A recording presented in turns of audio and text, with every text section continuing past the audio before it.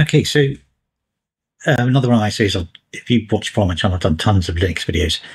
The first sort of wave of these videos is about, it's called Linux out of the box, which is basically about just getting the USB, installing on your machine and see if it will work. And as you see, if you watch the videos, some things work out of the box, some things don't work out of the box. They all need a bit of a tweak. There's no real perfect Linux distribution yet that installs and does the core things that I believe that an operating system should do, which is content creation, word processing rubbish, emailers and stuff, a bit of AI, and basically gaming. So the one we're looking at now is CachyOS. Now, Cachy's up sort of the belle of the ball at the moment in the Linux world. It's really fast, it's really powerful, it's really good.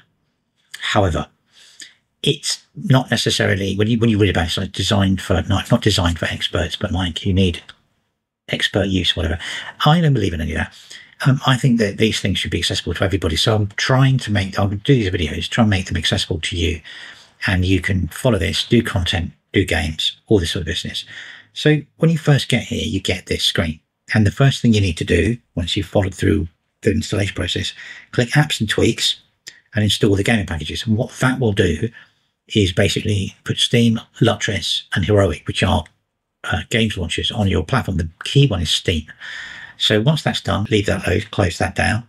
And then if you go to the bottom corner here, we've got games. And in here, we've got Steam, we've got Lutris, and we've got Heroic. So I'm going to launch Steam. I think I'm going to launch the right one.